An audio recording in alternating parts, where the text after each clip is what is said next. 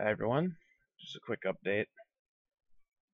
What I did today mostly was work on these guys, so they're getting their colors put down and figuring them out step by step. Didn't get as much progress done on the Dreadnought, mostly because family's not. All three of us have had a not very feeling very well, kind of lazy day, so that's what's been going on. As for the questions for today.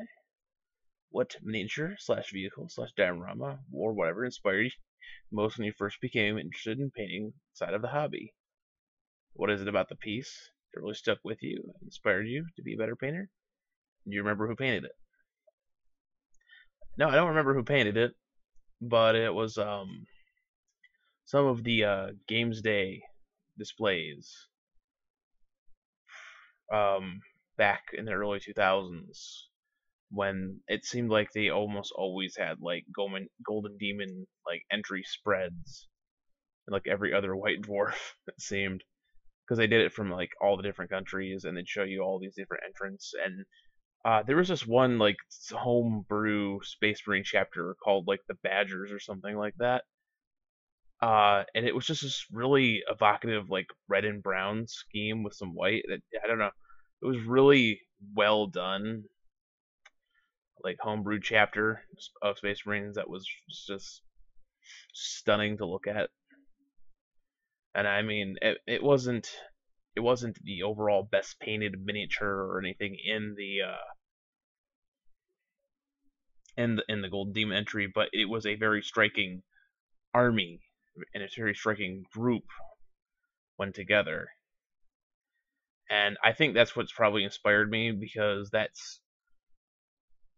inspired me to say to myself, hey, even if I can't do like this overly detailed, extremely masterclass painting work, this is still something I can strive for it that looks really good.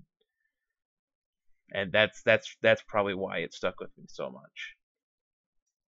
So anyways, so day 3 was a slow day just because of the things with the family and everything, but I should be able to get back to work tomorrow, given that I hopefully will be able to get some sleep tonight. But we'll see what happens. Anyways, everyone take care.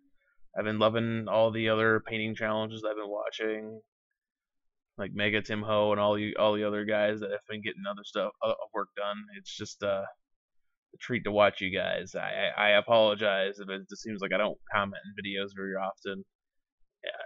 I usually only comment if I have something to say to add to the conversation, and it's I probably should say things more just to give encouragement, and I try to do that. I always hesitate because I feel like I'm coming off very generic when I do. I don't know. It always kind of makes me feel like